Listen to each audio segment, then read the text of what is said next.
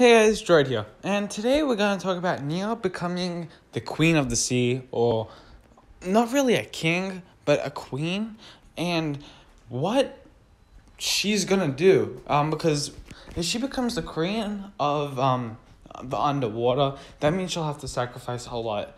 Now, in my opinion, I don't see her becoming a full-on queen, as she's specifically stated in season 8. She doesn't like royalty at all, and she didn't like Harumi at the start, and at the end, she wanted her dead.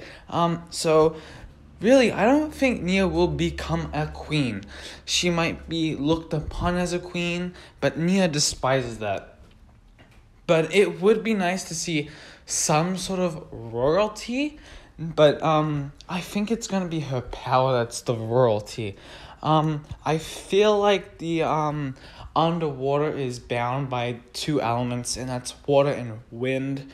And Uhura is sort of that king, that beast that is there. So I'm not sure. I don't think Nia would take on any queen mantle. She's not that type of character. Tell me what you guys think in the comments down below. If you like this video, make sure to like, subscribe, and check out my other videos.